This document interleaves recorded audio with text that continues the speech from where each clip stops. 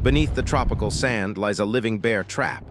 Meet the Bobbit Worm, a predator that inspired the monsters of science fiction. It can grow to 10 feet long, but you will never see its body. It buries itself completely, leaving only 5 mesmerizing, rainbow-colored antennae exposed to the current. It looks beautiful, but it is a biological spring-loaded weapon. When a fish brushes against these sensors, the worm strikes.